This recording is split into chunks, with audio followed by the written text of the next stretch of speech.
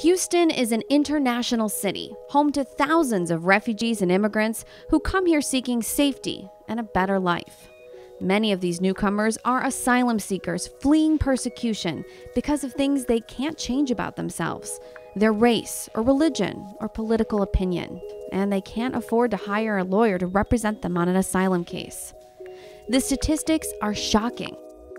75% of Houston's immigrants that are sitting locked up in detention centers have never even met with an attorney. There is a big need in Houston, and we are getting involved.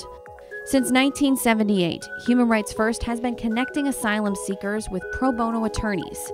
Helping someone win asylum is literally saving a life. We are opening our doors in downtown Houston in April of 2014. In a city known for its big heart, we ask Houstonians to give their hearts to this cause by partnering with us.